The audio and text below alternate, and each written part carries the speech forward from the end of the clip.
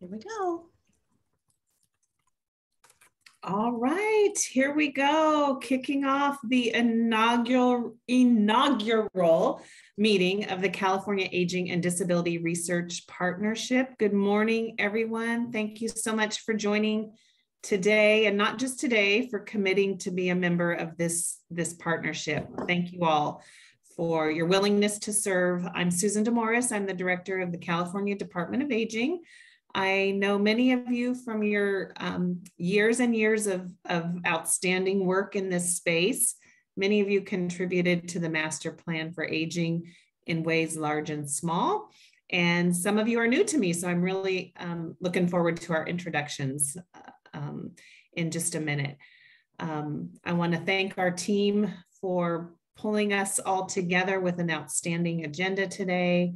I especially want to thank Terry Shaw, who has been the backbone and linchpin and all of those good terms that we use. She's our human infrastructure in this space, and just really want to thank Terry for her work throughout the Master Plan for Aging process as a consultant to the Department of Aging, and for her just guidance and terrific work and partnership.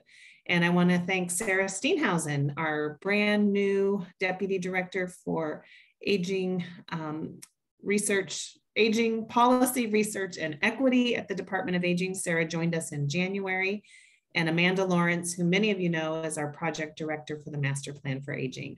So Amanda's been here since almost the beginning and has kept us on track. So I just have a few brief remarks.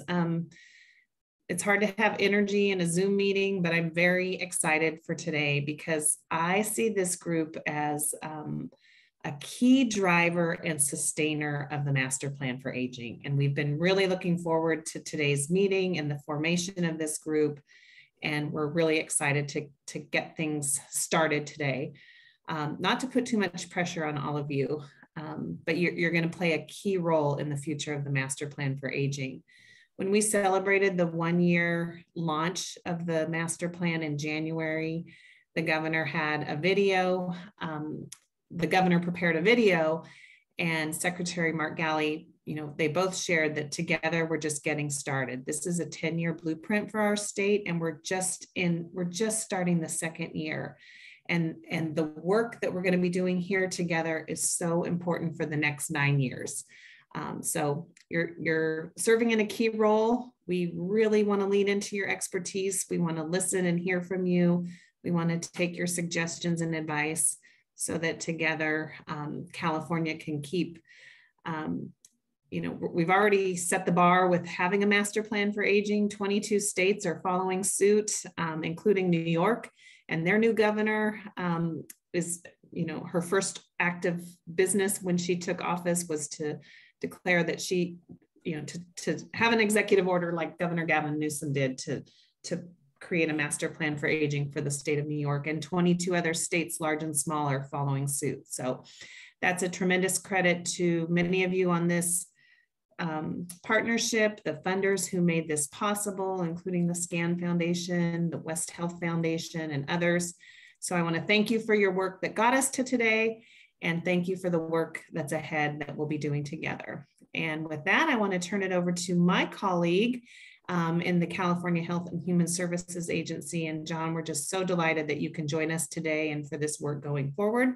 So I'd love you to share some opening remarks with the group. Welcome, John. Sure, thank you. And I share your excitement. Maybe it's Friday, maybe that's part of my excitement, but definitely Sarah, Susan, and the team, it's just incredible what you guys are doing here.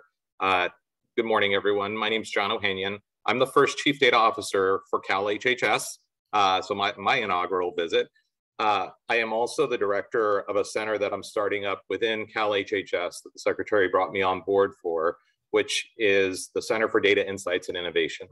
And really the best way to think about the center is there's a lot of great work happening in our 14 departments and offices, and the program of Cal HHS is massive in terms of $200 billion in programs, almost half of the state budget falling within Cal HHS.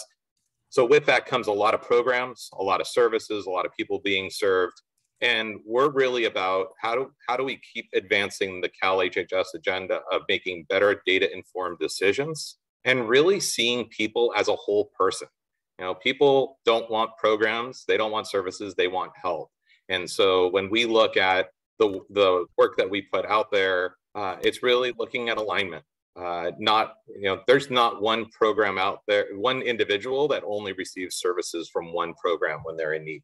And so bringing all those services together, both for a better experience for our clients, but also bringing all those data points together to evaluate making decisions and knowing how people might be impacted by decisions at a massive level, at a state level, is really critical. I'm really excited. You know, startup is a very interesting time because it's a lot of trials and tribulations. So while I've been on board May 4th, any Star Wars fans out there, May 4th is my anniversary for 2 years. However, our trailer bill to create CDII didn't happen until this past November. But we've been focusing on a lot of things during that time in terms of standing up the office. It's a consolidation of 4 offices that currently did exist at Cal HHS, bringing those resources together, retooling the team, and focusing on a couple specific initiatives. Our one that I wanted to speak to today, which is probably most relevant, is our Insights Lab. And I'm happy to have our Deputy Director over our Insights Lab, Elizabeth Stephenson, here to share with you just real quickly one of our other projects that we're working on, our equity dashboard work, because we feel like a lot of these efforts that are happening in other areas of Cal HHS are really informing where the data is, what data do we need, and how can we work together to learn from each of these initiatives and leverage it here. So with that, I'll hand it over to Elizabeth, and I do apologize for having to jump off and attend another meeting, but I will be at future meetings as well. Elizabeth, off to you. Awesome. Thank you, John. And hello, everyone. It's really great to be here with you today. I'm very excited to share about one of the initiatives that John mentioned, our equity dashboard. We are at CDII incredibly interested in looking at how we can connect the dots between different programs, different projects, different efforts, and really support and encourage a leveraging of what resources are out there already established and currently being developed. So the purpose of this overview is really to give you a sense of something that's happening right now. And we really look forward to any feedback that you might have for how you might like to participate, how you might be able to leverage, how we might be able to contribute to anything that this group is up to. So I am going to just share very quickly that the equity dashboard was developed was initiated really as a result of the Inclusive by Design group that produced 5 recommendations around how we might support equity efforts across the agency. It eventually produced a budget change proposal, which requested $7.5 million to support staffing and funding for various equity initiatives. And one of those was actually a public-facing dashboard to show outcome metrics towards racial and health equity. So we are in CDII supporting the development of this dashboard, and we are starting with looking at it from 2 different perspectives. One is knowing what we know and what we don't know. Right? So we know everybody collects information, everyone collects data, it goes in all of our databases, but can that data talk to each other, right? Can we do meaningful analyses between and across programs? And oftentimes the answer is no, unless each program is collecting and storing data consistent with some type of standard, right? So the very first step we're going to be taking here is looking at what different departments and programs are collecting around SOGI data, which is a very specific part of the equity picture, right? So we will be talking with different departments, getting a sense of what type of data you collect, how you collect it, and then moving toward an actual inventory to be able to show that in a dashboard for all of the departments to use. The second prong of this is we are expecting that the Cal HHS Chief Equity Officer and the JEDI Subcommittee might be particularly well positioned to establish measures on how to drive health equity in a publicly accountable way. So as those measures get developed, we will be able to incorporate those into the dashboard and share them with others. So where we're at right now is we're really doing research and discovery. So departments will be hearing from us probably in the next few weeks here to have an interview to talk about how, what equity initiatives you may be working on, what types of data you collect, and any opportunities or challenges that you might see in this area. Over the next month, we'll be developing a wireframe, just showing essentially a draft of what this dashboard might look like, and holding a couple of road shows that will invite people to come in and provide feedback and say what works and doesn't work for them around the dashboard itself. We will be taking that feedback, revising it, and eventually producing the actual developed dashboard that should meet the needs of the departments that will be using it. So I'm happy to provide additional information if anyone has any questions, and thanks for the opportunity to share today.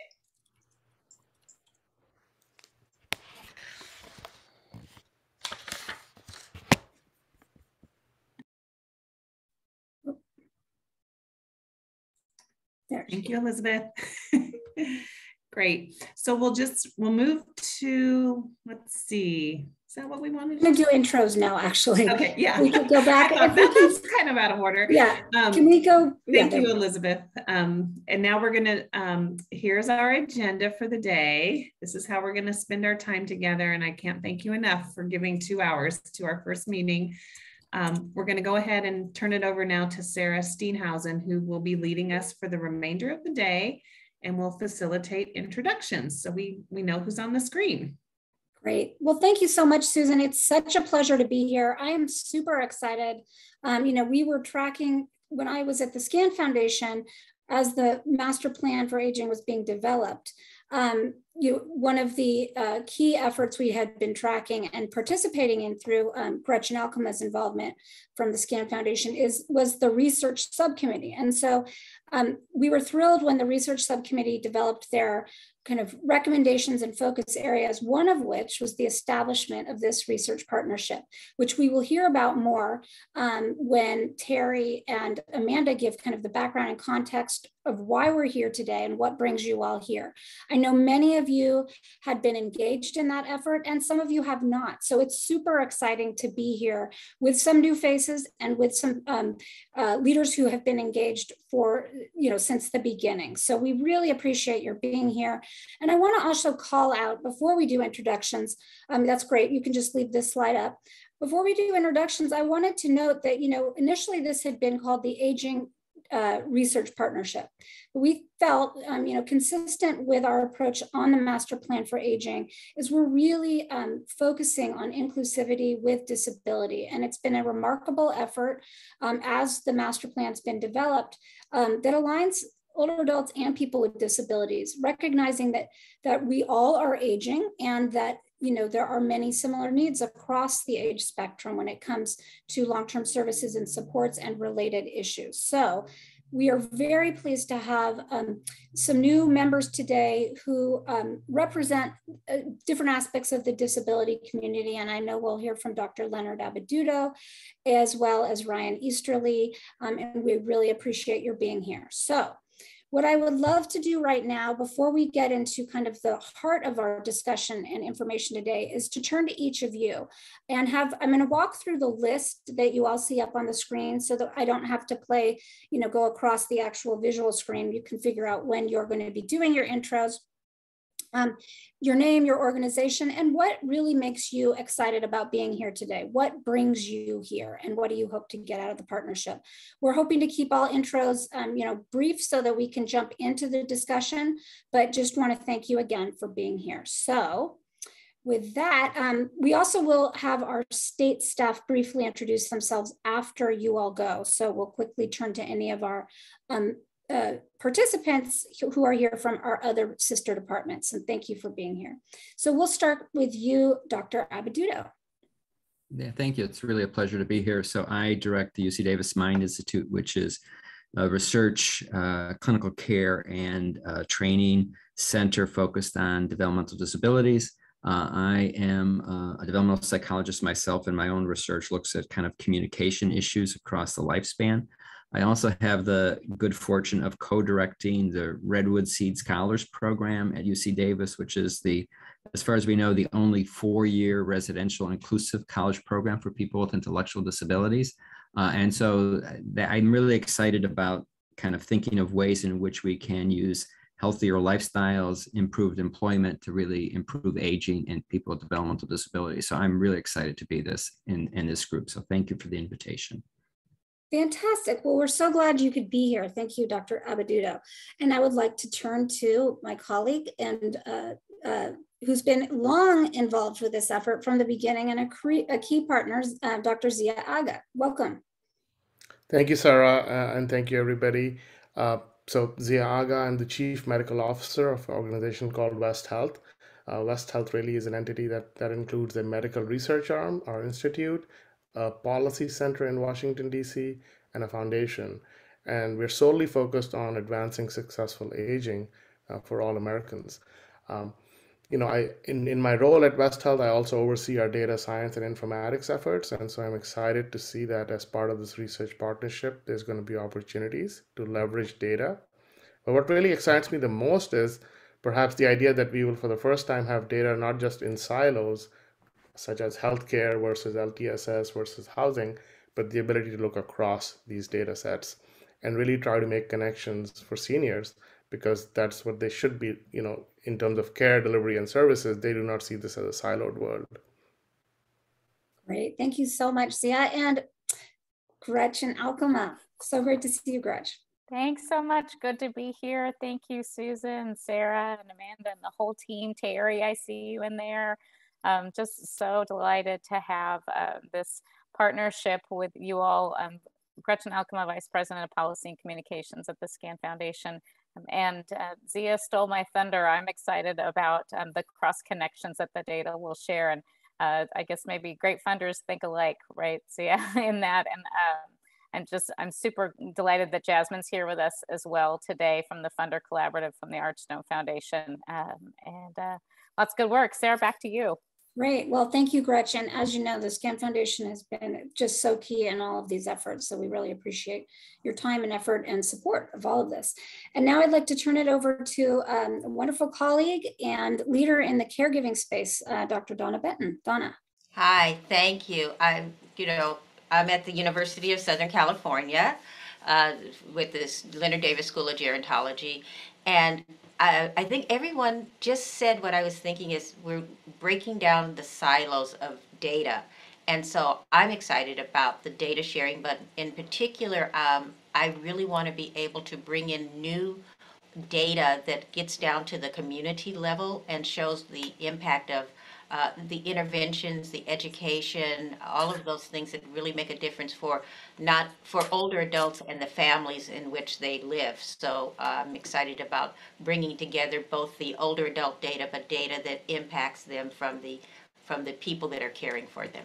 So wonderful. That's it. Thank you so much, Donna. It's great to see you here. And I'd like to turn it to Isabella Chu. Welcome, Isabella. Thank you. So it's hard to express how excited I am about this new consortium and just the focus both on data and the particular population. I just want to echo what everyone else has said. Without rich, complete, linkable data, it's very hard to answer the important questions. And it's hard to get the right answer. And so this really presents the opportunity to do that, to answer the important questions and to get it right. So I share the enthusiasm for the data. I also really am excited about this population and, things which affect the elderly or as people age really affect all vulnerable groups. But the important thing about, aging happens to us all. And so I think it's something that almost everyone who cares about vulnerable populations can relate to. And so I'm really excited about improving the lives the whole California population through the lens of aging. Great. Well, thank you so much, Isabella. It's great to have you here and representing the Stanford Center for Population Health Sciences, and appreciate your being part of this effort. So now I'd like to turn it to a new friend and colleague, Ryan Easterly. Ryan, we are so appreciative of your taking the time to be here. This was not I had been given Ryan's name as a great contact for this effort, and I really am excited to have you as part of this partnership, kind of representing the disability community and foundation philanthropic world. So Ryan, welcome. Sarah, thank you so much for inviting me. I'm Ryan Easterly. I serve as Executive Director of the WITH Foundation, and the WITH Foundation promotes comprehensive healthcare for adults with developmental disabilities. We do that by supporting organizations across the United States. I think what excites me most about being a part of this group is I think we all know that data can drive change. So I'm very excited to dig into this data and again, break down some of these silos to use the data to create some change. I also very much appreciate how intentional this group has been about including the disability perspective, because we know the disability experience occurs across the lifespan. And as someone who works for a foundation that looks at adults with developmental disabilities, it's sometimes hard to point out, that many of the issues people with disabilities face occur throughout their life. It's so easy for funders to just focus on our experiences when we are young people, but many of our experiences continue till much later in life. So I'm thrilled to be part of this group, and thank you for having me today. Wonderful. Thank you so much, Ryan. It's great to have you here. And now I'd like to have turn it over to you, Steve Hornberger from San Diego State University. Welcome. Yes, welcome. And ditto to everything that's been said already. I'm the director of the newly launched Center for Excellence in Aging and Longevity at SDSU. And over the summer, we also became an age-friendly university. So I'm incredibly excited to be here to learn from other stakeholders and what they're doing. The center, which is exciting, has created a regional aging research network. And what's interesting is rather than get caught up in competition, UCSD and SDSU have agreed to have a faculty member be a co-chair, and to make it representative and more community driven and partnered. The CEO of Meals on Wheels has agreed to be the third co-chair. So I look forward to sharing what's going on. And we've also begun, John O'Hannon reminded me that we're also partnering with CIE to begin to create a data, I keep calling it a data platform, and I know that's not the right term, but I'm not the technology person, and where we're trying to have all the data so that we can begin to have data at both at a client level, a program level, and a community level, because we want to be able to have data-driven decision-making actually be viable. And right now it's not, for all the reasons that everybody has said already. And I apologize, I have to drop off at 11 o'clock, but I will be here for going forward. Great. Well, we're just happy to have you here. And it's what an exciting effort you're leading at San Diego State University. I look forward to learning more about it. A model for us all to consider. So now I'd love to turn it over to a tremendous leader in the field who's been just so impactful on a number of areas as part of the UCLA Center for Health Policy Research, Dr. Catherine Kiesman. Welcome, Catherine. Thank you, Sarah. Good morning, everyone. So great to see you. This is so thrilling. As Sarah mentioned, I'm at the UCLA Center for Health Policy Research. I lead the Health Equity Program.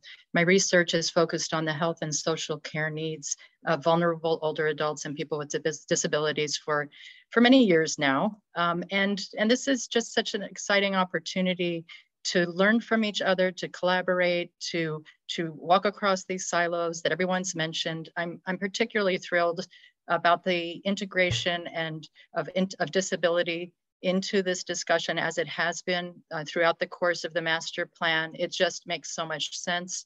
And I think it's particularly just credit to the state. I mean, I feel like so many people in this room and outside of this room too have worked on these issues for years and years. And this is a state-led opportunity for us to come together and collaborate, to learn from each other, and to solve problems, you know, in this area collectively from all of these different perspectives that are in the room. You know, I lead the LTSS study from UCLA, which follows on the California Health Interview Survey, and it provides population level information. Others in the room are experts in program data. We have experts from community who can represent the voice of the consumers, the caregivers. So it's just the marriage of all of these different perspectives and approaches that excites me most about being invited to be part of this group. So thank you so much. Well, thank you. And we couldn't agree more. There's just so much potential with all of you here. And it's just exciting to think about what we're going to be able to get done together. So I'm really pleased that we also on our partnership, but who was not able to be here today is Dr. Margot Cashel, who's director of the UCSF Benioff Homelessness and Housing Initiative, and has just done a tremendous amount of work in the field of unhoused individuals, particularly impact on older adults. So she will be joining us for the remainder of the meetings, but could not be here today. So I am now pleased to turn it over to Jasmine Laksamana, sorry, Jasmine, for butchering your name, of the Archstone Foundation, who's been also just a tremendous partner all the way through from the development of the plan and now through implementation. So welcome, Jasmine. Hi there, Jasmine Laksamana from Archstone Foundation. I'm a program officer with the foundation, and I'm really excited to be part of this group and bring the philanthropic perspective, but also really excited just because this is such a wonderful group of people, and excited about what's going to come out of this group, especially when looking at all of this data through that equity lens. So excited to be here. I'm excited to contribute and looking forward to discussion. Wonderful. And David, we are so impressed, David, that you're here, because I didn't know that you were going to be here. This is Dr. David Lindemann, who's director at Citrus Health, who just had oral surgery and is so committed that he is listening in. So wow, David, thank you. We're thrilled to have you here. David has been kind of a leading voice on all of this from the beginning. And once you can actually talk to us at our next meeting, or maybe in between meetings, we look forward to hearing more from you. So thank you for that. I put a quick intro in the chat and saved you all from not a pretty picture on video. Well, we really appreciate your commitment and being here. You definitely get a gold star, as Gretch put in the chat. And now I'm pleased to turn it to Nari Ree, who's director of the Retirement Security Program at the UCB Labor Center. Nari, thank you for being here. Yeah, hi, and I really appreciate the invitation. Just a little bit about the Labor Center and the work that we do on retirement security. So we focus on economic security and aging, both in terms of preparing for that and then what happens when people retire and don't have enough assets in the context of changes in pensions and Social Security and savings patterns. I also work on long-term care issues from the perspective of the workforce. I have to say, I had sort of missed the collaboration during the MPA, right? Being able to talk with all of these really wonderful researchers on this really important issue of aging, and I'm looking forward to further collaboration. And also, I'm really excited about working on data issues that are, highly policy relevant. Wonderful. Well, we're so happy that you could be here. And now I'm super pleased to be able to introduce my former professor from the University of Southern California, Kate Wilbur with the Leonard Davis School of Gerontology at USC. Kate, I have thought about you in this field for so long because you, when I was at the Health and Human Services Agency, really kind of spearheaded this issue of the need for a data warehouse at HHS across aging, across the spectrum, bringing together all the data in one place. And at that point, probably 15, 16 years ago, it felt like it just was so far away and just there wasn't much appetite for it. And what's super exciting is hearing where we are today and hearing from John and Elizabeth at the Center for Data Insights at Cal HHS, making tremendous strides in this area. And I really think it's something that's achievable. And I credit you with kind of bringing this issue forward from the beginning and in so many other ways as well. So welcome, Kate, and we'd love to hear from you. Thank you so much, Sarah. I'm Kate Wilbur, and I am at the Leonard Davis School of Gerontology, and I direct the Secure Old Age Lab. And I can't begin to tell you how excited I am about being here and about the leadership that is going on in the state of California with the master plan and being at the table with leaders in this area. And as Sarah said, I've been at this for many years through a variety of initiatives, and I feel like we're here. I think Catherine made a lot of points about kind of the opportunities and the vision. And so I just can't begin to tell you how excited I am and how proud I am of what this state is doing with the leadership of all of you. And I really look forward to participating. Thank you, Kate. And I think we all would agree too that it's very exciting, the potential this all has, but we have a lot of work to do. And I think we're all ready to get going on that.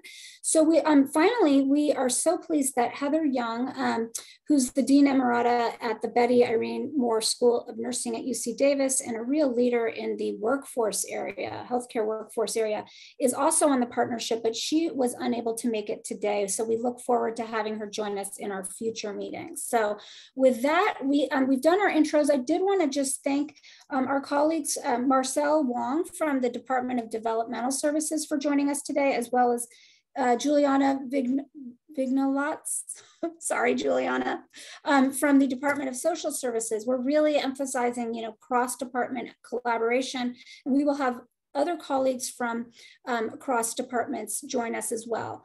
As you know, also from the Department of Aging, we have Amanda Lawrence, who will be speaking to us in just a moment, as well as Norbert de Anda, who is on our Master Plan for Aging project team. So with all of that, I am so excited now to turn it over to the amazing Terry Shaw and Amanda Lawrence, who will provide a background and overview and a context for this work, the purpose and objectives of this partnership. So they're going to run through their slides, and then I'm going to provide a little kind of backup context for our efforts to develop research and policy unit at the Department of Aging. And at that point, we want to have a larger facilitated discussion on all of this. So if you have any clarifying questions when Terry and Amanda are speaking, go for it. Otherwise, your more substantive questions we'll have for our discussion component. So Amanda and Terry, take it away. Thanks, Sarah. Hi, good morning, everybody. I'm so thrilled that we're launching this partnership today, and I'm so grateful for your participation. I'm Amanda Lawrence, and I've been serving on this project team for a little over 2 years now. Many of you have been involved in the development of the Master Plan for Aging. You're still closely involved and have been monitoring the progress. And now we're happy to have you at this table of cross-cutting experts. Next slide, please. So we are almost 1.5 years into implementation of our 10-year vision for building a California for all ages and abilities. In January 2021, the MPA was unveiled after 18 months of intense stakeholder and public engagement. As Nari just mentioned, it was such a great opportunity for folks to come together, explore issues, and problem solve. Included in this engagement was that research subcommittee that Nari served on, as well as others on this partnership.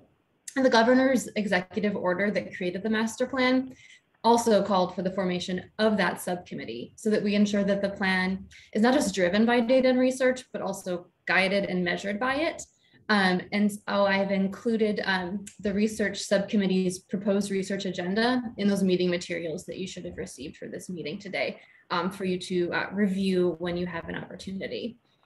So the input that we received during the engagement process led to the development of 5 bold goals up here on the screen. So we have housing for all ages and stages, health reimagined, inclusion and equity, not isolation, caregiving that works, and affording aging. And each of these 5 goals includes 3 to 5 strategic areas that are in total driven by 132 initiatives, and that's just for years 1 and 2. So in 2023, we will be unveiling our new strategic priorities and initiatives to drive the plan forward for the years to come. And we are so happy to have your voices at the table to help us develop and monitor those. Next slide, please.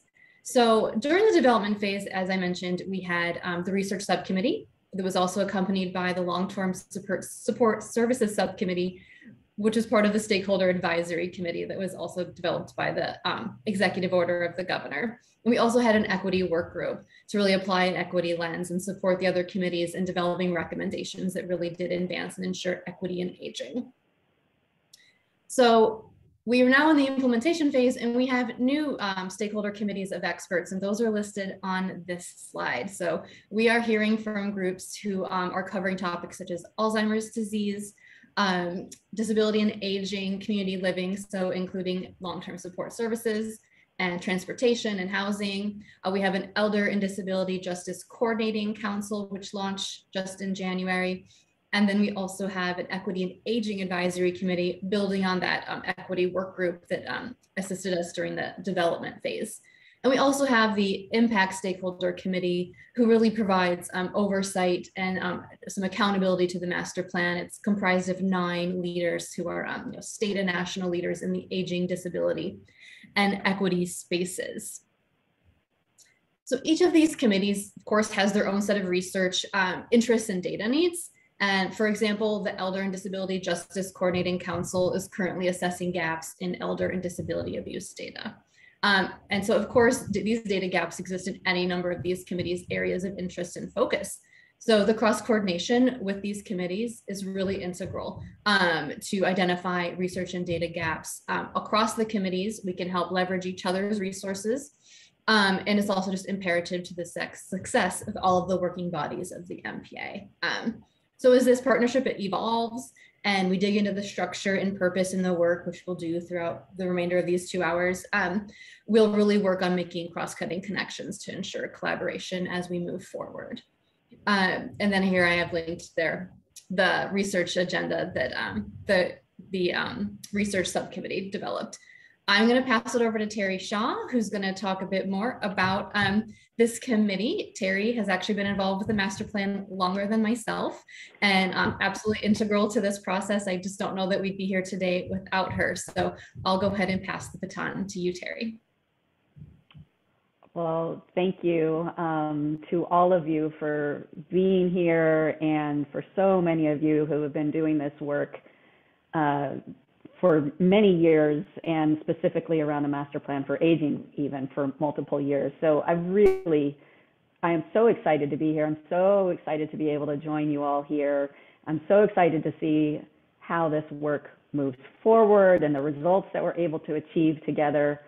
And I am going to tell you a little bit about how we got here and why we're here. But before I dig into that, I do want to call your attention to a particular detail about what Amanda just shared. If we can go back to the prior slide and see the list of groups, great. What I wanted to point out here is that you'll notice that all of these groups, there's only one that has the word partnership in it.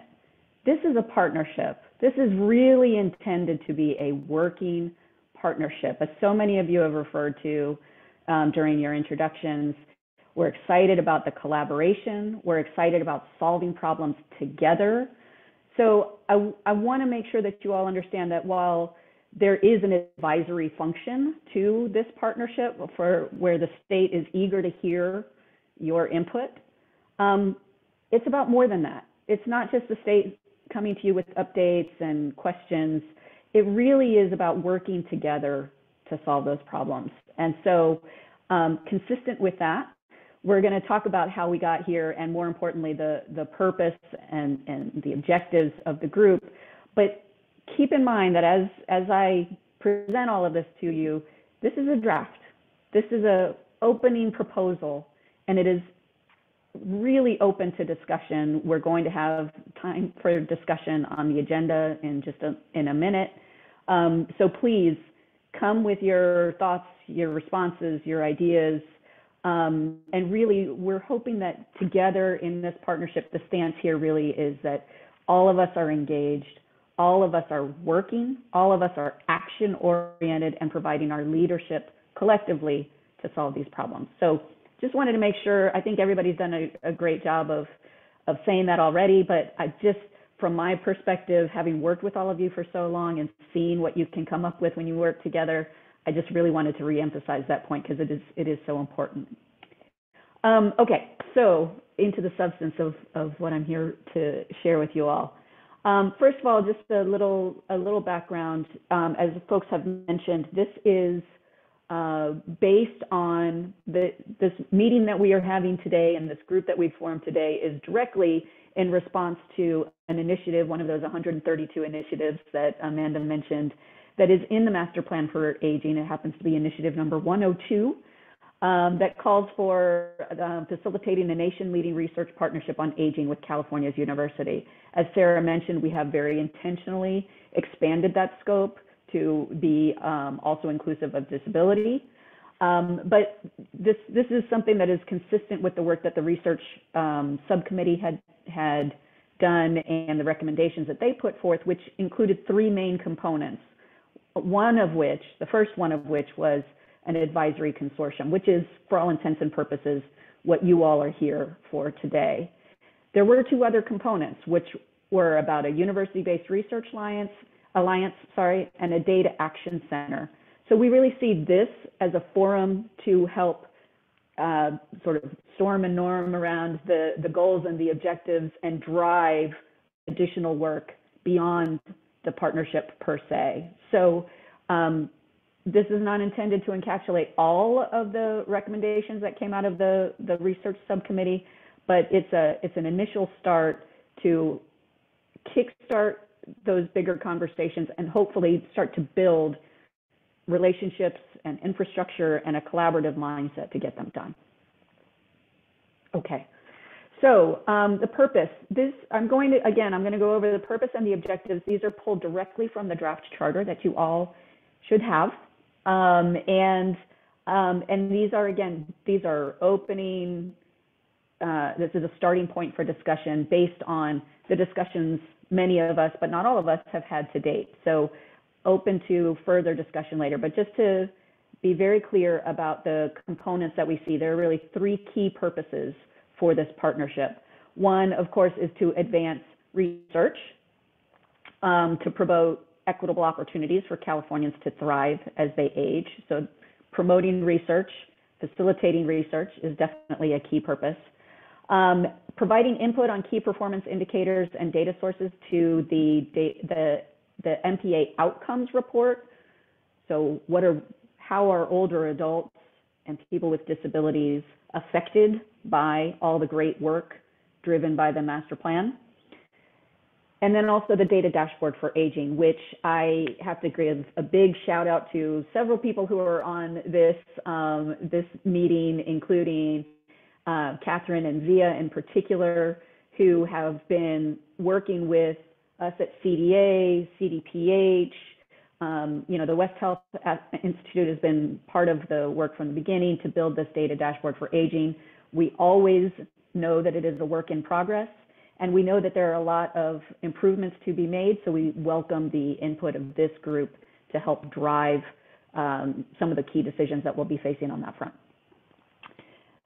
And sorry, go back one more time. There was a third purpose, which is, I think, also really important. And part of the reason that John and Elizabeth are here from CDII and from that agency perspective is that this is a research partnership that we hope can serve as a model for how the research community and the state policy community engage and solve problems together on a whole host of issues.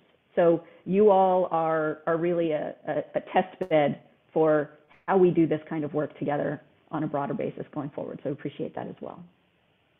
Okay, our objectives, again, as I said, there is an advisory function for this group, particularly around that first outcomes report and the data dashboard indicators and targets, which of course will also be reflected in the report, and serving as that learning laboratory to really figure out where there are additional research needs and opportunities, and maybe that will involve a research collaborative or a data action center. You all will help to drive that. Also, we are fortunate to be joined by members from the funder community who have been partners with us all along on the master plan efforts. And through them and others, collectively, we want to be able to identify funding opportunities to support additional research efforts that we all identify as important. And then, again, serving as a model for achieving additional priorities beyond the MPA. So really, those are the purposes and objectives we've identified collectively with you all in many cases, but we want to make sure that we have a rich discussion about these when we get to the discussion section. But first, Sarah is going to lay out more about how we advance this partnership and from the state's perspective, particularly around the great new team that Sarah is setting up and the work that they're doing. So Sarah, back to you. Great. Well, thank you, Terry and Amanda, for that wonderful context setting and background. And again, we want to hear from you if you have modifications to the charter and think about different angles for us to position this work and our efforts together. So just keep all your questions and comments at the front and center of your mind as we move forward. So I'm going to talk to you a bit about how the state is developing its capacity to be able to build out its research and policy and equity work. So next slide, please. I'm going to talk to you a bit about the newly established Division of Aging, Policy, Research, and Equity. The focus of our effort, broadly speaking, is to advance policy and research in line with the master plan for aging, but all with an equity lens. This is, something that's really critical as we move forward. I know that we've all seen equity play out front and center over the past few years. And I think it was a good learning opportunity for all of us to think about the broader system issues to address and really putting an equity lens on all the work we do. So that's where our focus will be, again, applying that equity lens that elevates older adults, people with disabilities, and caregivers across policy, program, and research efforts. In our work at the Division of Aging, Policy, Research, and Equity, what's exciting is that this is not a typical division within a department that works solely on program issues within its department. We like to think of ourselves as silo busting. So we work not only with our colleagues at the Department of Aging, but we also work with our colleagues at the Health and Human Services Agency and other HHS agency partners, because, as we all know, aging and disability issues do not just impact one program, one sector, it's all of us, right? And beyond that, we're working across the agencies. So working with, the housing and transportation, as well as labor and workforce development. All of these issues impact aging. So as this slide shows, in our team, we are building, right now it's Amanda and Sarah and Norbert in our team, but we're really excited because we're about to start hiring to build out our team. So our first hire will be a key lead on our workforce initiatives and effort. So somebody to lead our work in the direct care workforce training and development program. So in addition to that, we're really excited that we will have a chief equity officer, as well as a tribal liaison to lead our equity work that's focused not only on how to promote equity within the program levels at the department, but also how to apply an equity policy lens to all the work that we're doing across research and policy. Second, we're really excited that we're building out a research team, and hopefully within the next few weeks, we will be releasing an announcement for a research data manager who will then hire a team of approximately 4 research assistants to build out a lot of the work that we're talking about here in this committee and to leverage resources with other partners. So we will be looking to you to help spread the word of that opportunity. It's really an amazing time to be here. So we're excited to find a real strong leadership in this space. Third, we're building out a policy team. So obviously policy and research go hand in hand. The policy lead will have a staff of about 3 policy analysts who will help identify and track and develop policy across not only the department, but in partnership with our other agency colleagues. And then last but not least, we have our Master Plan for Aging team, which is led by Amanda Lawrence, who you've heard from, and who really what's exciting about that is that the MPA issues impact all of these efforts. So she also will be kind of cross-cutting in her work to oversee the implementation of the Master Plan for Aging.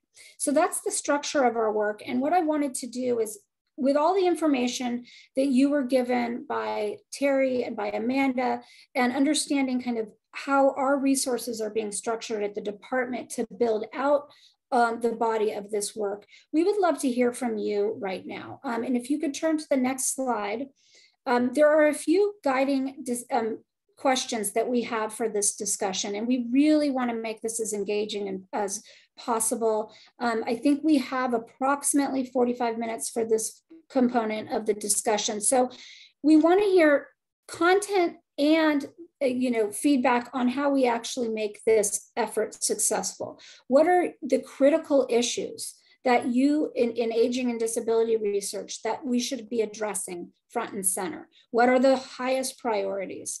What is, more broadly speaking, your vision of what this, if we were to look back 5 to 10 years from now, what do we want to say that we were able to do together, right? And how can the partnership help the state realize its goal of building a California for all ages and abilities? So that's kind of the very macro perspective. We're not going to get as much into the structure and operations of the partnership right now, because Amanda's going to be talking a bit about how we're going to structure our work of the partnership going forward. This part of the discussion is more on the content, the data research, the policy issues that you think that really need attention front and center.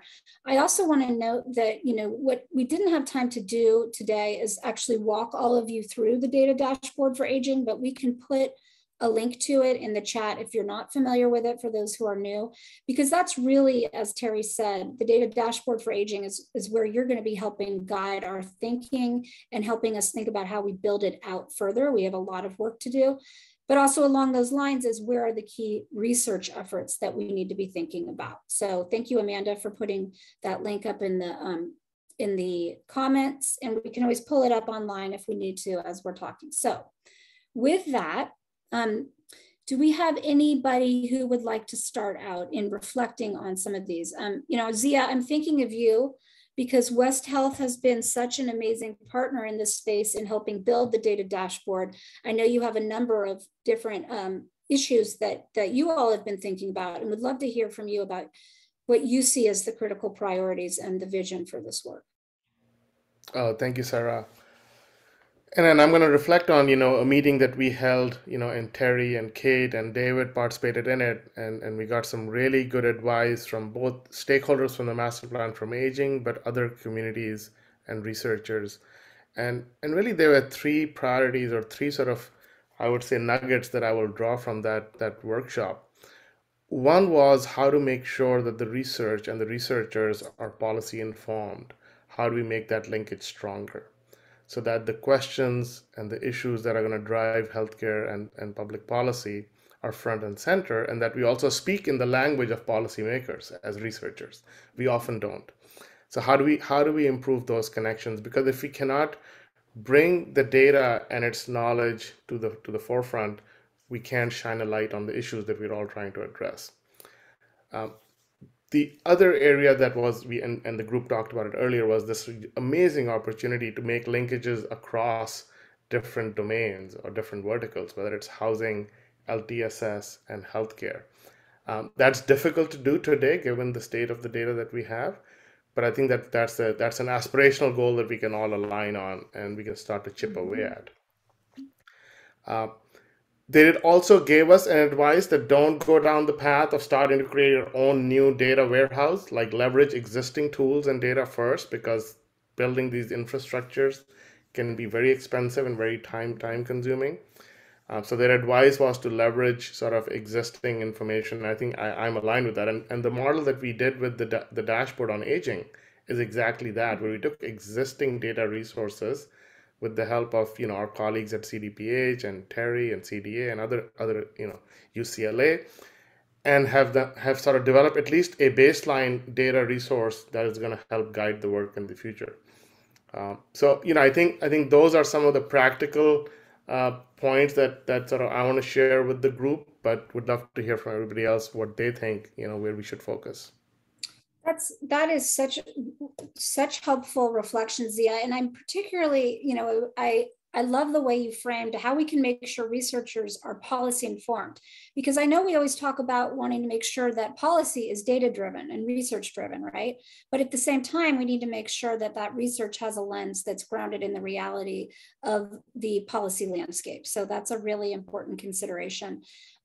Catherine, I'd love to turn to you now, because the contributions of the CHIS data over the last few years have really been significant, both in the caregiver data that you've developed, as well as the LTSS data that's recently been released. Do you want to talk a bit about kind of some of the findings that strike you about that work, and how you see those data efforts? What's the future of that, and how can we best align the work that you're leading at CHIS, the California Health Interview Survey, with this effort? Thanks, Sarah, and thanks, Zia. I love the three priority comments that you made about policy informed, and we do that at the Center for Health Policy Research to the best we can. Is that translation of research to policy language, to policy, to general population audiences, and I think it's really, really, really critical, because whatever treasure trove of brains come with this group, we have to be able to communicate in a language that leads to good results. So I just wanted to first echo that. And then Sarah, thank you for raising the question. I mean, in terms of what we've been learning from the long-term service and support survey and the caregiver module in CHIS, I think it's just really points to sort of the content area that I think could be overarching when we think about different ways to communicate our research to policymakers. But I think two words really just come to mind: unmet need as a starting point. It's really about unmet needs. However we approach it, whatever methodologies we use, I think we've been able to document that unmet need, some of the consequences of that unmet need, and I think that's the story that I think needs to go to the policymakers. When I think about, common sort of topic that could bring all of our efforts together, I think about equitable access to quality care. And whatever the program, whatever the disability, whatever the frailty that brings somebody to that juncture in life, we need data to show where we have gaps. And then obviously the next step being using those data to encourage the filling of those gaps. And I think we need it from all of the different sources that we've talked about and used for the data dashboard on aging. So it really has to be a collective. It really has to be a collective set of data, in my view. We've talked about, person-centered metrics where we know what the consumer's experience is. That's critically important to tell the story, but we also have to look across the aggregate numbers and the proportions of populations and the disparities by different racial, ethnic, other underserved population groups. We have to shine a light on those. And I think that working together, we have the opportunity to do that. CHIS can't do it all. Program data can't do it all. And just, that's really why this collaborative is so critically important, to be able to answer those questions and to produce the evidence that is informed. And I love that we need to be informed. I talk a lot about policy policy relevant research. But we do need to know what type of data will be picked up by policymakers to advance the changes that are needed. And that translation piece is really critical. And again, it goes beyond much of what researchers are trained to do. We need to work with the advocates and others to do that. Absolutely. So I love some of these themes that I'm hearing. And you said it so well, Catherine, in your first statement about the importance of using data to drive equitable access to quality care. So we need data to measure access and data to measure quality, right? And also, you know, building on what Zia said, don't reinvent the wheel. Let's leverage the resources that we know are out there. And that's why partnerships like this are so important.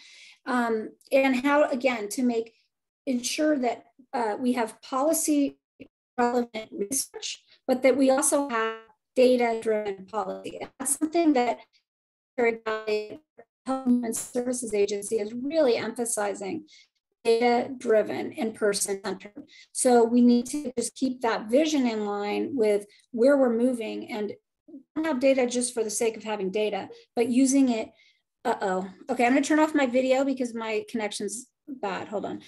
Use data to help drive a system that is better for consumers. So with that, I did want to just point out a few efforts, Catherine, that are going on right now at the state that I think are really exciting because they get at this issue of how we measure access and where the gaps are so that we can ensure more equitable access to services.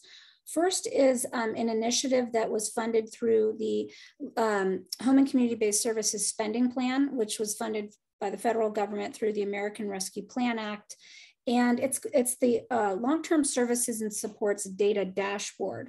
And I envision that we could potentially hear from our partners at the Department of Healthcare Services at a future meeting.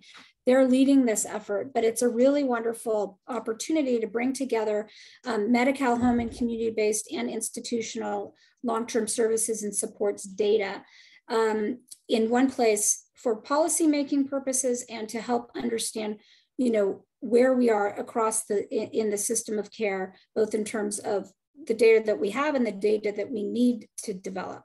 Second to that and related initiative is called the Home and Community-Based Services Gap Analysis and Roadmap. So the Department of Healthcare Services is leading an initiative to look at where the gaps are in services across the state for Medi-Cal home and community-based services. And from there, building kind of a roadmap for how we meet those access needs across the state.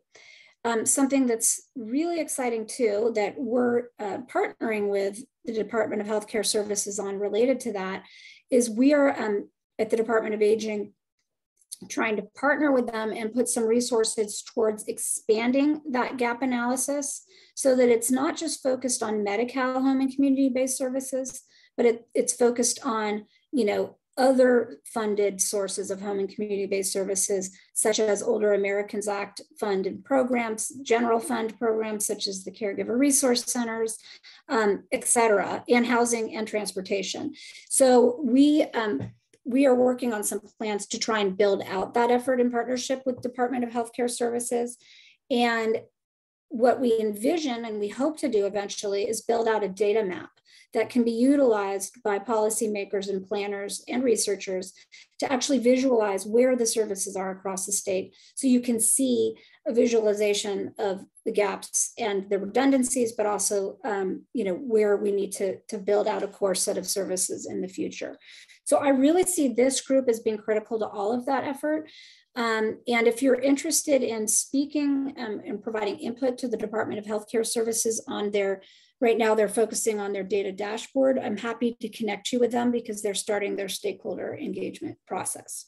So I just wanted to point that out because I think, Catherine, that you in particular and others on the line would probably have a lot to contribute to those efforts. So others that we haven't heard from, I'm just gonna look, I'm gonna start calling on people. Oh, good, we have hands raised. Donna, perfect. Thank you for raising your hand. And then we'll hear from Isabella. Yeah, I mean, in listening to this, I like that we had the outline, and I remember that meeting of let's use what we have and then slowly expand out. And, you know, I always remember it's not all getting done in 1 year. It's a 10-year plan. And so that's where we have to continue. The one thing that I think will be important to make our data come alive, even as we're looking at data, is that we do have some qualitative data way to capture qualitative information in a systemic way. I do qualitative research, so I really, you can find a lot of very rich information that helps illustrate what you get out of the demographic information and other information. So I hope that we do build across a way of getting some very good stories.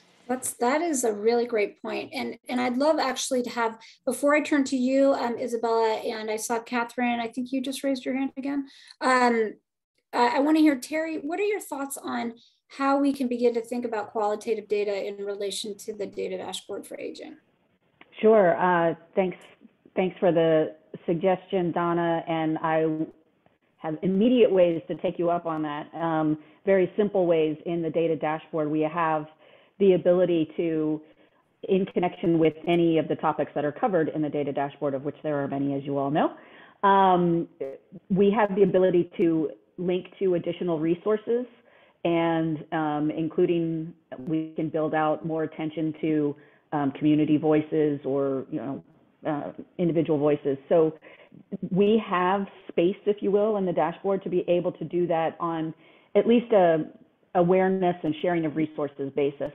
More broadly, on a more systemic basis, I think that's a rich topic of conversation for this group, but we have some immediate opportunities. So always feel free to send me resources, and I will find ways to make sure that they're accessible via through the dashboard. Great, that's wonderful. Love hearing these opportunities moving forward. So Isabella. Sorry, put my hand down. A couple things. So I completely agree that building these things from scratch is extremely expensive and resource intense, time intensive, resource intensive. And our team basically built a data warehouse from scratch, and it cost millions of dollars in several years. So just wanted to second that. There are some resources for, dashboards generally have to be available for public consumption. Usually researcher-facing resources are much more restricted, rich, and granular. So Google Data, we've been working closely with Google Data Commons, and somebody very high up at Google has used his, time, energy, and resources to curate a lot of publicly available data sets for the purpose of overlay with health data to make inferences about, environmental exposures and health. And that is easily available and importable into a dashboard. Certain things like wildfire, there are environmental exposures, which we deal with a lot. Primarily wildfires is the one that's been most front of mind. But those are very useful resources. And I also wondered, this is more of a question, what kind of data schema we're using? Is there a particular common data model that this is being done? Is it just being standardized from a homegrown version? I'm just curious about the common data model. That's why I'm so glad Terry's here, because I would just stare at you and say, I have no idea. Terry. Well, and this is where our colleagues at CDII can be incredibly helpful, because they are helping to lead some of those, the standards for state data exchange. And then also David Lindemann, who, please don't talk, David, I'm not asking you to talk. I don't want to be responsible for that. But I know that David is, as he put in the chat, is actively engaged in the data exchange framework that is currently being built out statewide. And so there are just multiple initiatives that are going on simultaneously that we really want to make sure that we can both contribute to informing the development of those standards and those efforts, but also serve as something of a use case for them, because oftentimes, as people have discussed already, the equity data and the age-based data and disability data that we are really focused on in this group is sketchy at best in some of these data sets, and even in thinking about the standards. So I think this group can help contribute to all those efforts as they're moving. Elizabeth, I didn't know if there was anything else that you wanted to say about all of that. Yeah, that's great. I think I have it actually a slightly non sequitur thing I'd like to share, kind of going back to qualitative data, if that's okay. So I wanted to just briefly comment on one of the ways, and I don't know, Donna, if this is what you were specifically thinking of, that we have been able to use qualitative data in dashboard development, which is to start our processes, whatever that might be, with interviews with the data providers, so that we understand more of what they mean when they're using terms. This is a bit beyond just data dictionaries. This is really understanding, what does this concept mean to you? How do you use it? And we have found, especially in the state, I think everybody here knows that the data and the terms that are used are incredibly nuanced, and often don't actually have definitions. And so we think of something and we think, oh yeah, well that means X, but it doesn't. And everyone has kind of a different definition of it. And so we've been able to interview and use sort of the emergent understanding of what is meant by a particular term to make sure that the data that we're framing is really accurate. This is really what we're saying. This is what it means, and that we can capture some of the challenges and concerns that also show up in those interviews. So I did want to sort of underscore that and appreciate the value of it in developing. That's an incredibly thoughtful and thorough approach. Thank you so much, Elizabeth, for jumping in and providing that context as well. Zia, I see your hand raised, and then Kate, I see yours, and I'll call on you next. Thank you, Zia. I just want to sort of reflect on what Donna was saying, and one of the ways we have brought qualitative data, and I know SCAN does this also, is by doing public polling.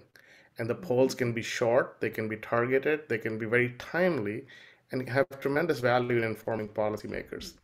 And I think that's something we could consider as a way to round out some of the more quantitative data that's being collected through other sources. It's a great thought. Thank you, Zia, for that. Appreciate that. So Kate Wilbur. So a couple of thoughts and echoing what people have said. One is just recognizing what a heavy lift this is, how long we've been at it, how complicated, how many different sources of data to link. And then the big data technology piece, which I think is really important, the gap analysis. But I also want to return to the qualitative part. And I was struck, Catherine knows this, I've talked about it before, an IHSS study they did coming out of the Olmsted Committee, which was qualitative data and stories. And we talked before in another group about capturing the lived experiences of older adults. And policymakers, of course, understand and love stories. And so thinking about Zia's idea of research and policy link, but I think it's almost a triangle. The third piece is the consumer focused lived experiences, and maybe even going to ideas like co-design, having and user stakeholders at the table in knowing what research questions we should be asking. So thinking about sort of those intersections and how we bring them together. And I know Gretchen and I have been working on a group that's looking at that as well, how you bring key stakeholders to the table for their input. So just wanted to sort of reemphasize what you all are saying in terms of those thoughts. Thank you. I love this. I see like a little trifecta of research policy, research that's informed by policy, policy that's informed by research, and all of that is informed by the consumer lens and their engagement of, how you can develop in a way that resonates with what really matters to the person. So thank you so much for that. And I'm great. Love to hear from you, Dr. Abaduto. Thank you. Yeah, thanks. So I just want to follow up on a couple of things. So I'm not a policy or a big data person. As a psychologist, I'm more at the individual level. And I just want to kind of reemphasize what Kate just said and Donna and others, that I think the stories are really important at the individual level to help illustrate the impact of policy and data. And so I think it really is important for us to look at the qualitative data. And then I think the other thing, I love Kate's idea about having people involved, kind of the consumers as partners in addressing some of these research questions. We've continually, in our own work, tried to listen to self-advocates with disabilities And we're often surprised that their priorities don't align with ours all the time. And I think, it's nice to be open and to recognize that we don't know everything. And I think having consumers at the table is really going to be important. So I just want to echo what Kate said.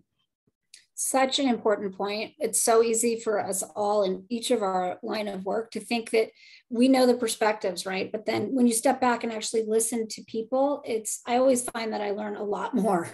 And I realize how little I actually know. So I think that's true for policy and research components. So thank you for that important reminder. I'm thinking, I would love to hear, let's see, Nari Ree, you have a focus a lot on retirement security, and would love to hear your thoughts on, from that perspective, where you see some key opportunities that kind of intersect with what we've been talking about.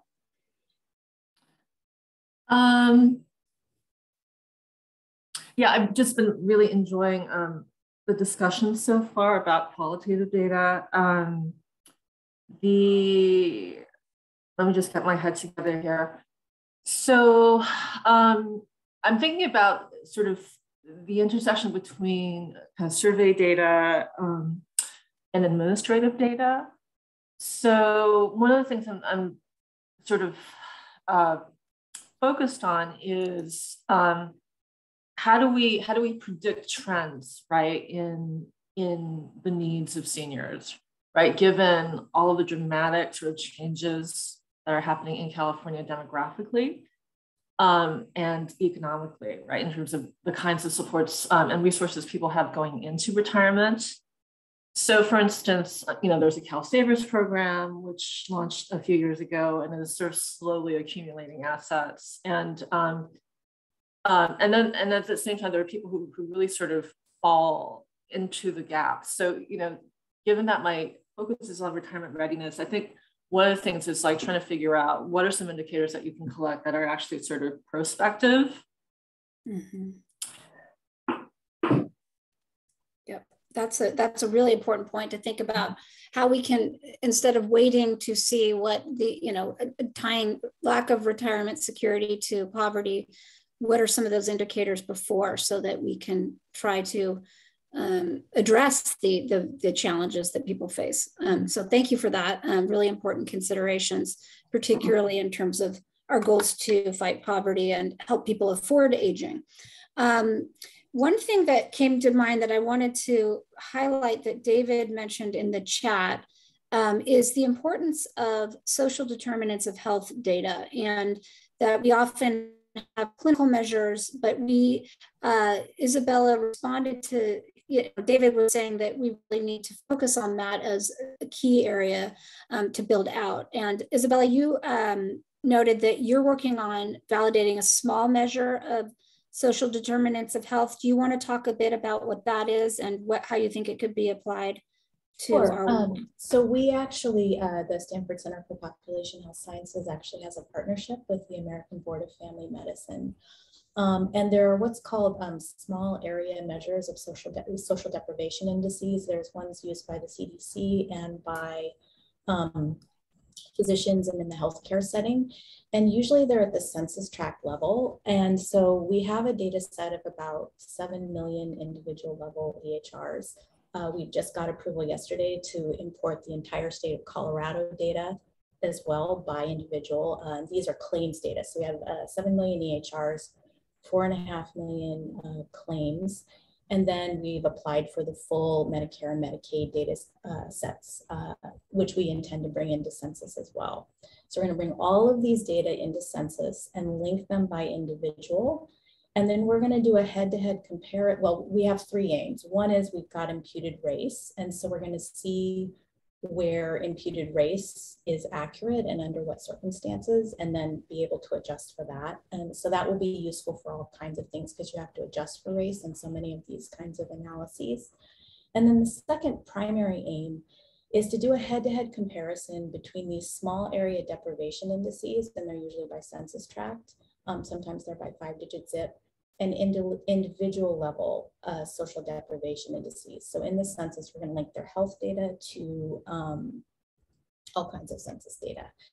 Our priors are that below a certain income, it probably matters a lot. And if you're making 80, 90, 100,000 a year, it kind of doesn't matter where you live very much. And that's our prior. We don't know that that's true. So so we have these small area measures now that you can just import, and I can send them to Zia now, and he can just overlay them and import them into the dashboards. And then by 2023-24, we'll be able to calculate them by individual and know how to adjust these small area measures for certain kinds of certain populations or individuals. So it's really precision population health. Wow, that's incredible. That was really a long-winded answer. I'm sorry. I love this, and I love you because it's like, can we use this data for the dashboard, and how might we do that? So Terry, I'd love to turn to you to think about how we build on these efforts and translate it, to forwarding our data sets. Well, I think this is a great example of leveraging what we have, right?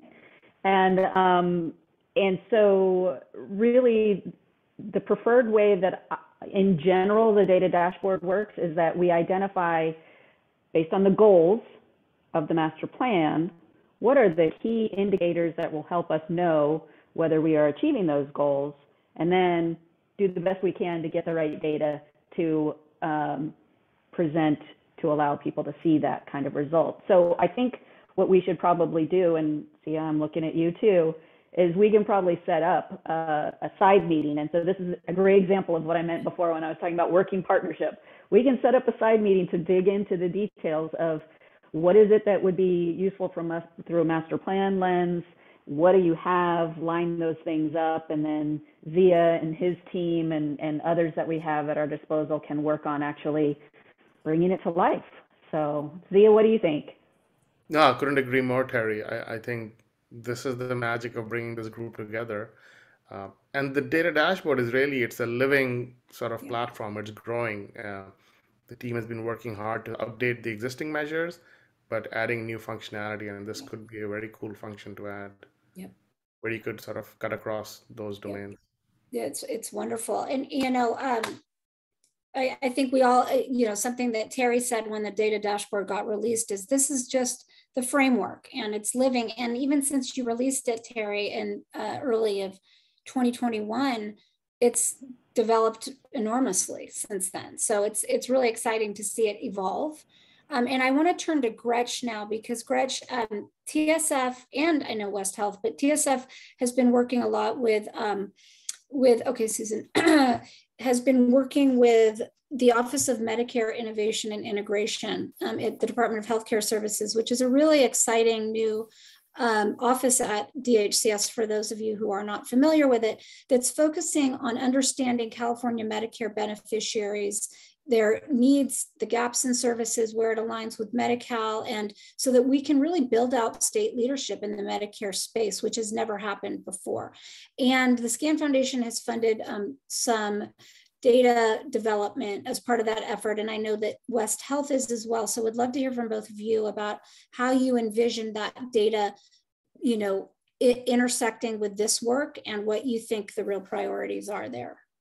Sure. Thank you so much, Sarah. And we're really pleased to be obviously deeply involved in Master Plan for Aging effort, as well as one of the key initiatives of the Master Plan around helping really upstart the Office of Medicare Innovation and Integration inside of the Department of Healthcare Services. The focus of that office is really kind of considered as a strategy hub inside of DHCS. So being able to do the connections inside of that department, but also critical connections inside of places like CDA, like Department of Insurance, like Department of Managed Health Care, like the benefit side of state employment, given that so many CalPERS beneficiaries end up utilizing Medicare Advantage plans, right? I mean, that state's a huge purchaser of Medicare services as well. So being able to have this core that's thinking a lot about what's on the Medicare side, obviously for things like integrating care for duals is important, but there's many, many other tentacles. And so the beginning point of this work that we've been doing with ATI Advisory out of Washington, D.C., as well as the Center for Healthcare Strategies and the AP NORC Center, is to give some early information, early analytics, and allow the office to really absorb what do we know about Medicare beneficiaries from kind of core basic data, as well as from polling data. Zia and I are always linked together on that because we know that hearing directly from people really matters to interface with these large data sets. And so I'll pull up the link about what the first chart book is that's already available through the Office of Medicare Innovation and Integration. And there are many, many more chart books that are planned at this point. And that's using national data sets that are looking particularly at California and being able to understand basic characteristics of beneficiaries. Where do they live? How many are in Medicare Advantage? How many of them have caregivers and daily needs from the Medicare Current Beneficiary Survey. So lots and lots of richness about what that information is. And I think the spirit of it is we're pulling a profile of aging Californians. This is one big aspect of that architecture that can be informative inside the broader data dashboard, as well as the broader thinking about what are the most critical initiatives to be tackling as part of both Master Plan for Aging overall, but what are those research needs that big data is never going to tell us, and talking to people particularly on the ground isn't going to tell us, because there's a lot of elevation between those two platforms that have a lot of research implications for community services and supports on the ground. Catherine and I talk about that all the time, and about what is CHIS doing to really fill a lot of those gaps for people, as well as how do you intersect that with what does that mean for the community-based infrastructure that's available? So, it's just a beginning place, I think, of understanding the Medicare side of the lens. Certainly not everything, but it tells you a lot about what's happening in California's aging population. And so, Zia, I'll turn it over to you. Just know there's only one chart book out, but there are a lot more stuff is coming in about the next 6 to 8 weeks. Awesome. Gretchen, thank you. I won't add much more. I think Gretchen gave a great summary of this effort. I would just like to shine a light on the sort of what we call and all of you call the sort of the forgotten middle. Yeah. So this work is going to really help us also understand that population that is not yet met the Medicaid eligibility, but is one healthcare crisis away from ending up in that situation. And how do we start to look at them? What services do they use? And what are their challenges? So I think that's some of the work we're focused up with our partners at HMA to really start to describe that population that is not yet in the duals pool, but could be, and then be more forward-looking as we think about the MPA and the programs and its outcomes. Great. That's fantastic. Thank you, Gretchen and Zia, for that. And I think it does raise a very important point, which is, the Master Plan for Aging it's a plan for everyone. So it's older adults, people with disabilities as they age, and that includes, as we said, the broader population beyond Medi-Cal. So while it is very important to get an understanding of Medi-Cal and the needs of people who are on Medi-Cal, we also want to be upstream too, and understanding, where are those people who are in the missing middle, and where are their needs, and how can we better meet their needs in a more integrated fashion, and how can we utilize data to get us there. So it's exciting to think about, we are working with DHCS closely, Department of Healthcare Services, and Anastasia and her team to begin talking about how we can leverage some of this data for data dashboard purposes. And we'll be turning to all of you to help guide our thinking on that. One thing I just want to ask Gretch too, I know that they had done some work to do polling work, as you mentioned, of the Medicare beneficiaries. Do you know if that data will be publicly available and what the timeline is? Yeah, the goal is to have that report out in May, Older Americans Month. And so we're just getting the details on that and final touches now. There's a lot of depth inside that report. So we anticipate that there'll be a report that comes out, but then a lot of different ways of kind of slicing and dicing that information in order to make it visually appealing. And the last thing I'll say about that survey is that we chose to take a step away from the 65 line as kind of obviously in many ways, a traditional time point in people's minds about Medicare. But in order to capture younger people than 65 with disabilities who are already on Medicare, as well as people who are going to be aging into Medicare soon. We dropped that poll down to 55.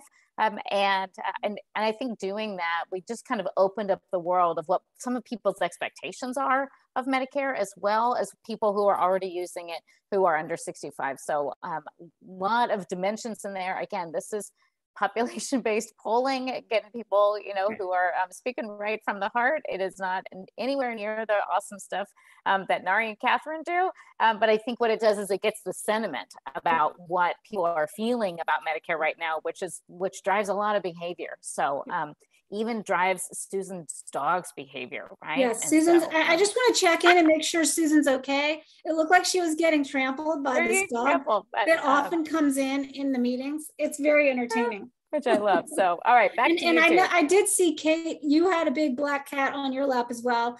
Amanda also has a big cat that frequently makes visits onto screen. So it's always fun seeing that. So thank you for that, Gretchen. I think that's a perfect example of utilizing some more qualitative type data to really get a pulse on where the person is, but then also coupling it with the important macro level data that's also being developed.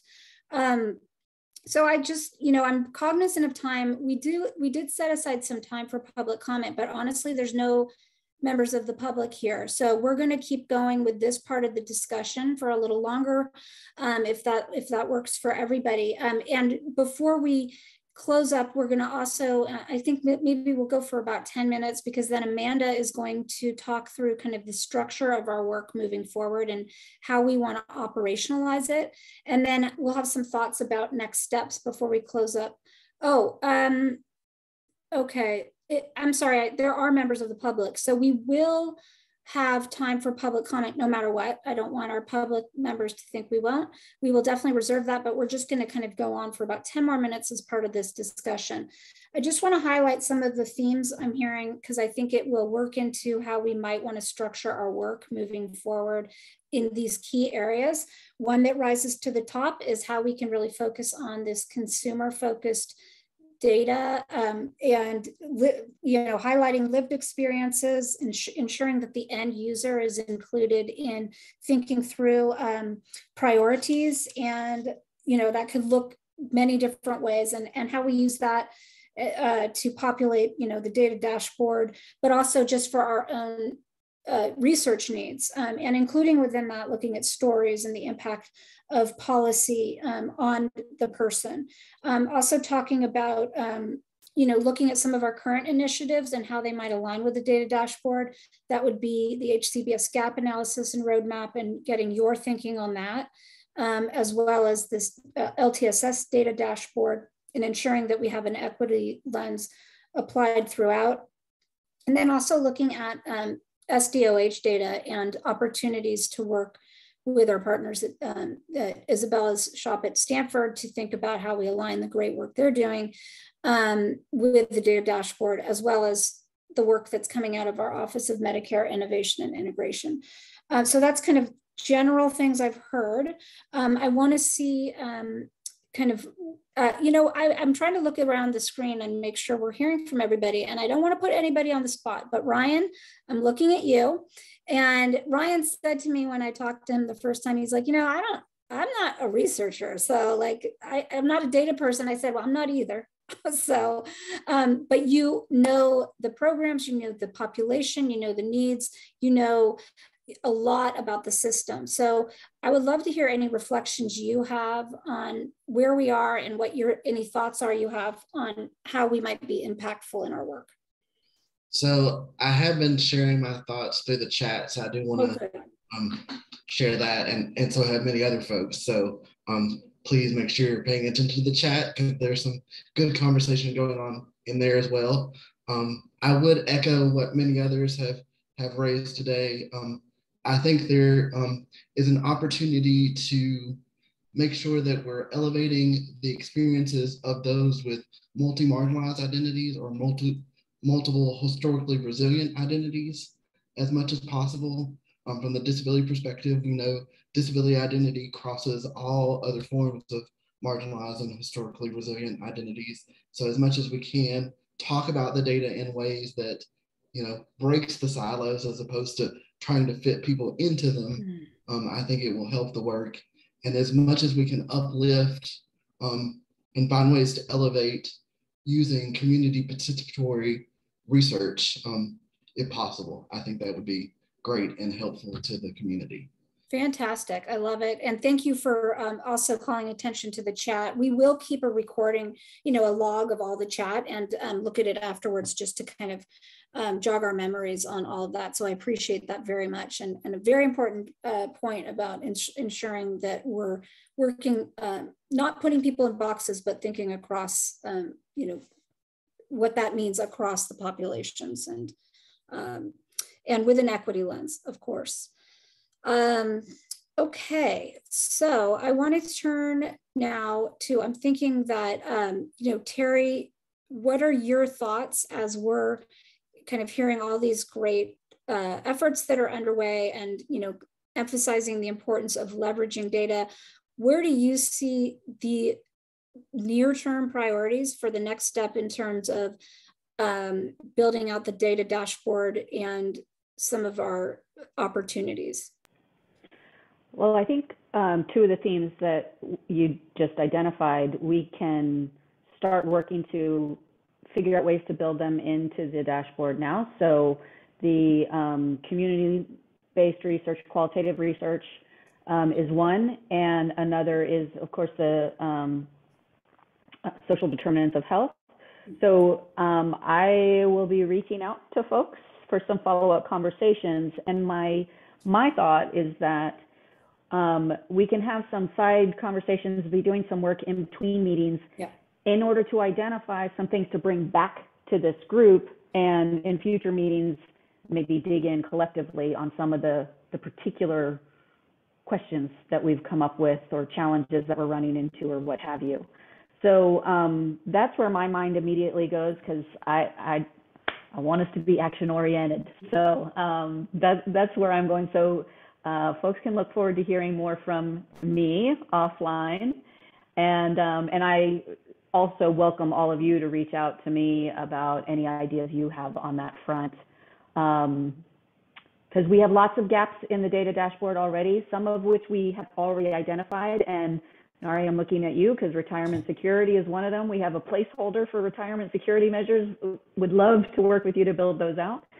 And then there's clearly plenty more that we could tackle. So really appreciate everybody's willingness to engage. It's been a great conversation. Yeah, no, I love that idea, and I couldn't agree more.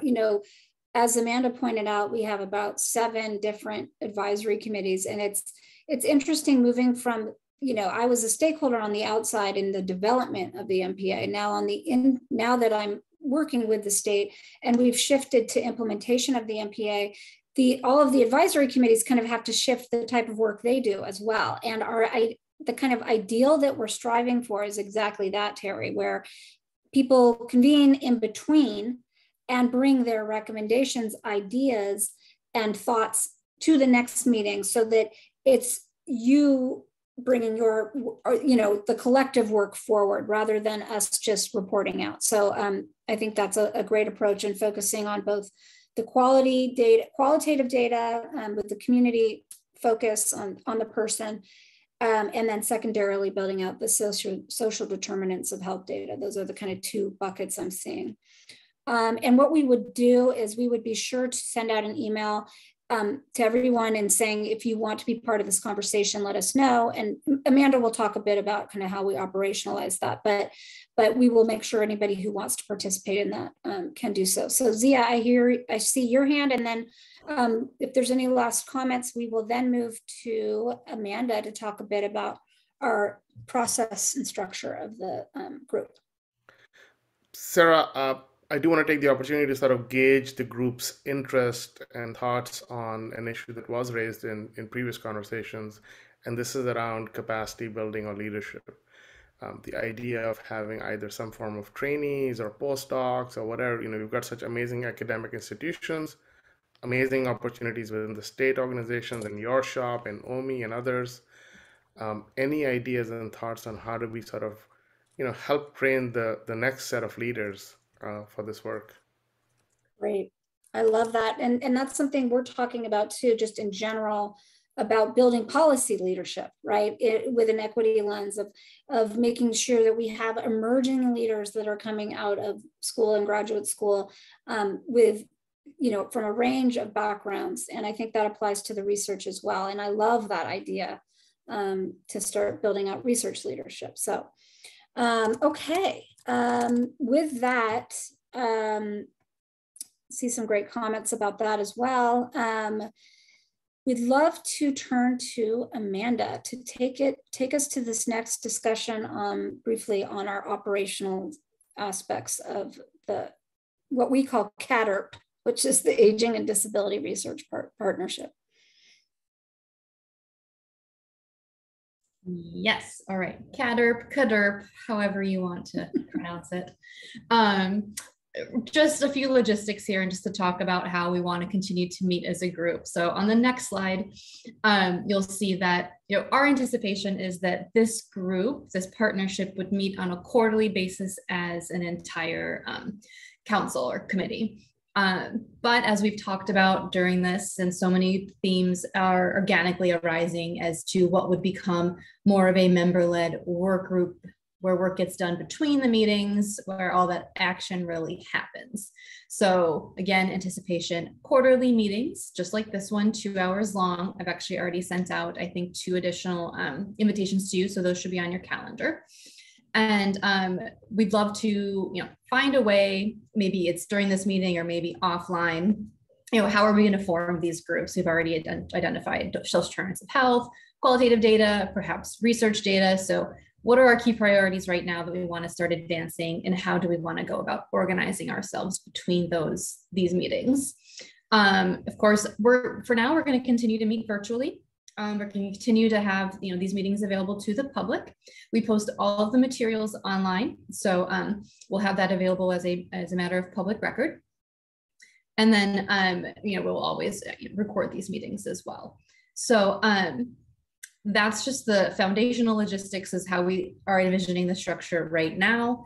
And of course, here are our guiding principles for the meeting. With you wonderful folks, I don't anticipate that we would have any challenges, like members' consistent attendance and active participation. I know I can rely on all of you for that. Collegial environment and allowing for expression of diverse and innovative points of view. Already heard a lot of that today. We really want to support open communication and active collaboration between the members of this committee and California Health and Human Services Agency.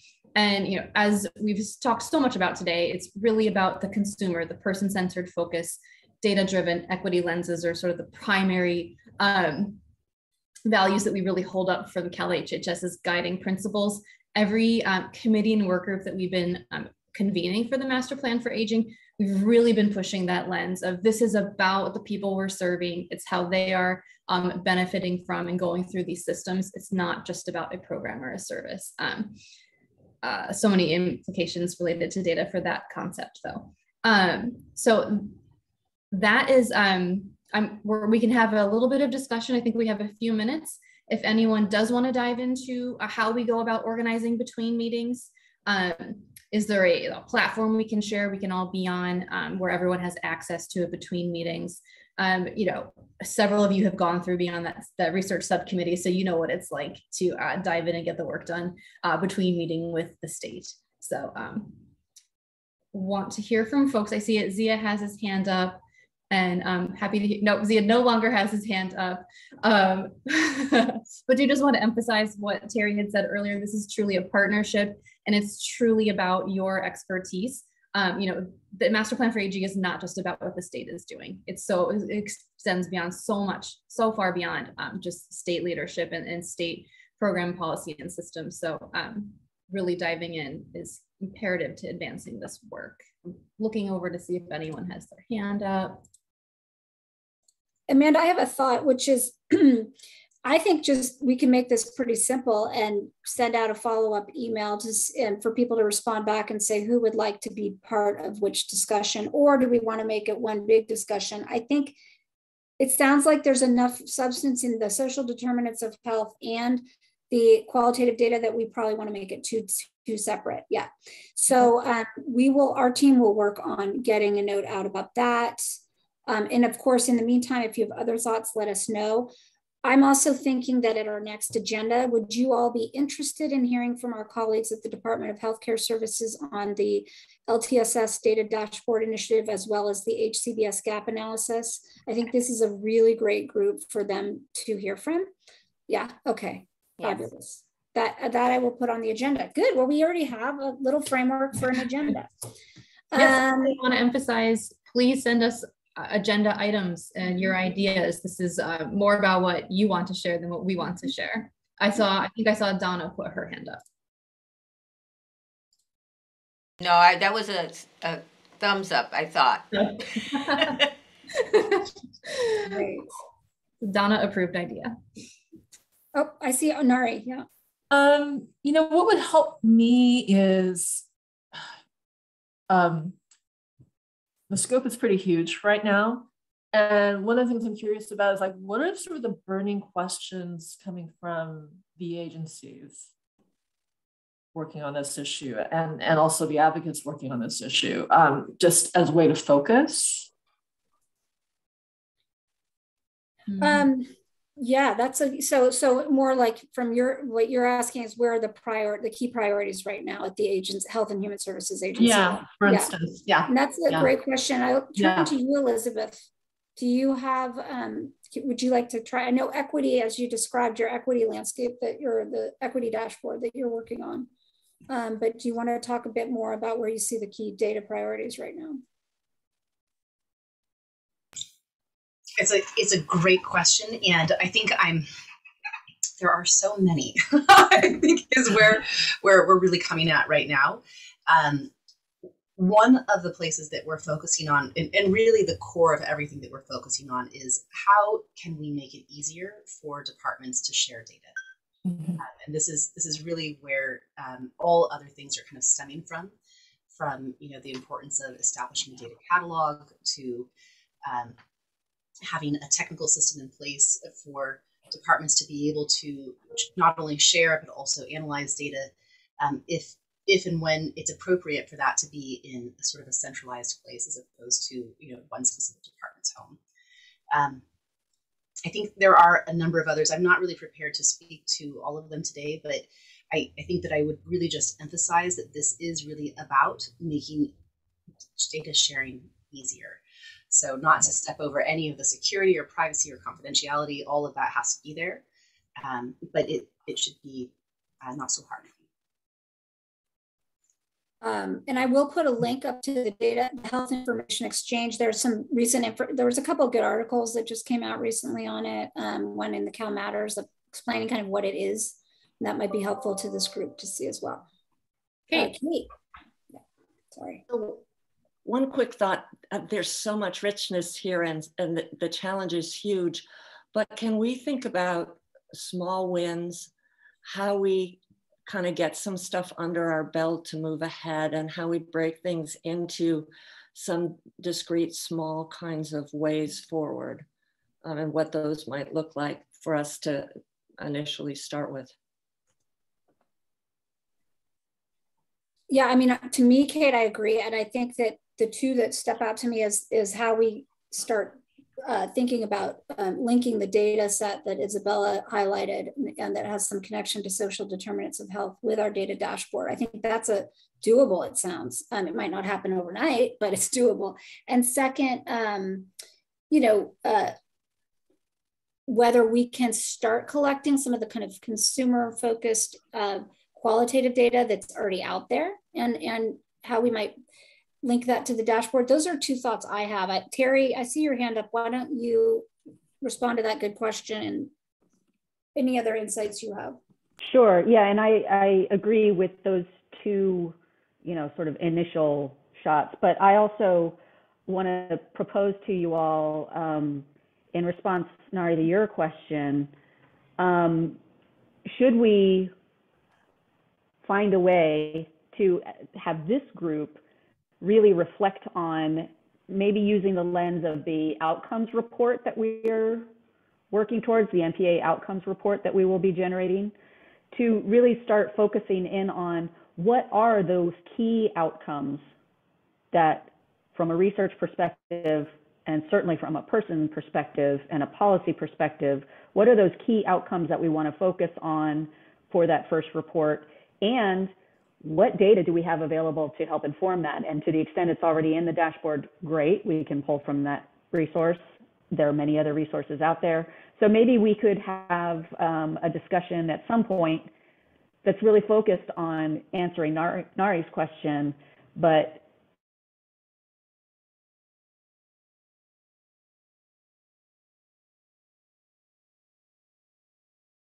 time to start brainstorming on that outcomes thinking, if everybody good with that. Isabella. I mean, I think it absolutely should be crowdsourced, but I think, even on this call, there are probably people who have aims or code at the ready. If there, and forgive me if this was sent out and I didn't see it, but if there's a data dictionary or a data map that we could look at, and I think it will really help us to think about what's possible. I can certainly look at the dashboard and kind of see what's there, but I think without knowing the level of granularity or the sort of back end of it, it's hard to know what's possible. I'm thinking maybe, Terry, when you have when we have that meeting that focuses on the kind of the social determinants of health data that aligns with work Isabel is doing, you can walk through part of that. Does that work, Terry? I don't see where I lost Terry. I think her connection went out. Okay, so yes, I think that's a great idea. And I think that Terry is, thank goodness for Terry. She has all of that knowledge. And I know that others on this line too, like Zia and Catherine too, have been involved, and Amanda has been involved as well. So that's a great suggestion. Okay, so I'm mindful of time. Amanda, do you want to take it over to public comment? Yes, let's go ahead and open the lines up for public comment. If attendees are on the webinar, you can go ahead and raise your hand. If you're just on the phone, you can press *9 and we'll call on you. And there's always the opportunity to send us your questions or comments at engage@aging.ca.gov. I have lost the participant list. Here we go. Seeing no public comments. Okay. Oh, okay. Well, again, if anyone feels like sending us any insights or ideas or questions, that email address is there for you. And we'll post all these materials online for you to review or share later within about 5 business days. We'll talk summary, next steps. Hand it over to Sarah. Great, thank you so much, Amanda. And well, this has just been phenomenal. I can't thank you enough for being here, for participating, for actively participating and thinking about how we can move forward effectively. And we will be in touch about these kind of 2 buckets of work on the community-based qualitative research from the person's perspective, as well as the social determinants of health data. And then also thinking about this other question about what are the key outcomes to focus on for the first outcomes report that we will be releasing within a year. And that might be an agenda item, I think, at our next meeting. And I've also flagged, as I said, for the agenda discussion on the LTSS data dashboard and the HCBS gap analysis. Oh, I see Oliver has joined Amanda for the meeting as well. He's Oliver the cat. And I think that gets, that's everything in terms of next steps. We have our next meeting date for July 15th and then October 20th. One thing we didn't talk about, Susan, do you want to talk briefly about the exciting capital engagement, capital conference / whatever we want to call it, so that we can just let everybody know about that? Absolutely. So as part of you are now one of 7 Master Plan for Aging stakeholder committees. So your advisory groups, you're in great company. And we are foundation partners, 2 of which are on this call, and others are sponsoring and convening something that this will be one of the last times we refer to it as the White House Conference on Aging, but it kind of has grown out of that concept of the White House Conference on Aging, but we want one of our own for the state of California. And we are looking forward to holding that in Sacramento on September 20th. And this will be a large scale convening of all of the stakeholder groups. So all of you are invited. You'll have a role to play. Your meeting will be held. You'll have opportunity to have a meeting there. And we're going to do it sort of convention style, where these 7 or 8 stakeholder groups will have a platform that they develop. And we'll start talking to you about that at your July meeting, about how you can feed into this conference. And all of those inputs, formal and informal, will shape our next 2 years of Master Plan for Aging initiatives. So it's also an opportunity. Most of this work has been done virtually. So many of the stakeholders that have been working arm in arm for years have never met. So we hope that this can all happen in person. And we also hope we will invite the governor, we'll invite our cabinet secretaries over Health and Human Services, Housing, Labor, Natural Resources, because as you know, the master plan is much broader than Health and Human Services. So it's a real chance to interact, engage, and dialogue, and to set, we want to hold on to that strong public and stakeholder input that formed the master plan. And now that we're updating it, we don't want to lose that critical piece. So this is where it will happen, and you'll all be included. Yes, great. Glad I see Jasmine's has marked the calendar, so that's great. And Susan, if you don't have anything else, I guess, is there any other final questions, or we close it out from here? Okay, well, I just want to say thank you to everyone. We so look forward to our next convening, and we will be in touch, of course, to get some good work done in the meantime. So thank you all. Have a wonderful weekend. Great. Thank you, Sarah. Thanks, everybody. Thanks. Be well. Bye.